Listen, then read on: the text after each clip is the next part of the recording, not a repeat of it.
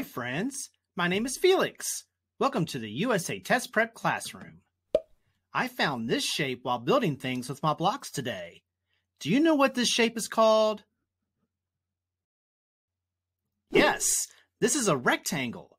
A rectangle is a shape with 4 straight sides. This shape is a type of rectangle.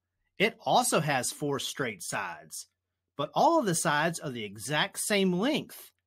Do you know what this shape is called? Correct.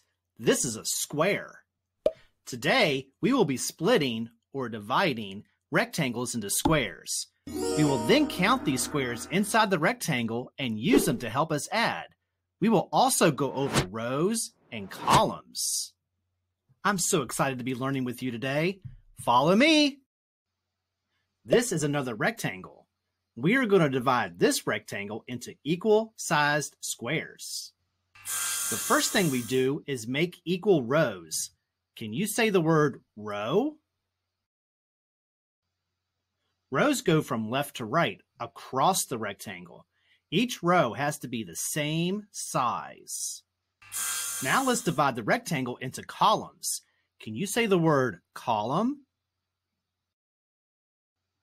Columns go up and down through the rectangle. Do you see how this rectangle is now a bunch of squares?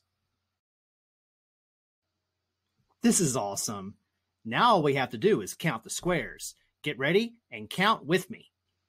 1, 2, 3, 4, 5, 6, 7, 8, 9, 10, 11, 12.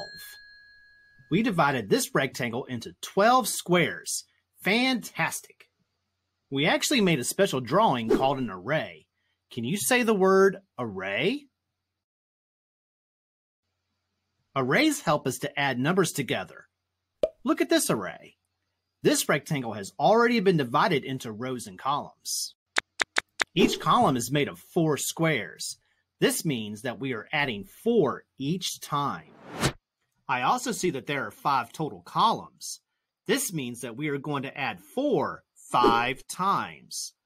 4 plus 4 plus 4 plus 4 plus 4.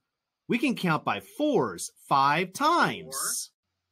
4, 8, 12, 16, 20. This rectangle has been divided into 20 squares. Let's practice some more. Follow me. Look at this rectangle. Let's divide this rectangle into rows and columns. My rectangle is now filled with squares. Each column has 3 squares. There are 5 different columns. This is 3 plus 3 plus 3 plus 3 plus 3. How many squares are in this array? Great job! There are 15 squares. We counted 3, 6, 9, 12, 15. Look at this array. How many squares are in this array? Awesome! There are 8 squares in this array. We learned a lot today. We learned how to divide a rectangle into rows and columns in order to make squares. We then counted those squares to find a total. We also learned how to use arrays to help us add numbers together. I can't wait to learn more with you in the future. See ya, and keep learning.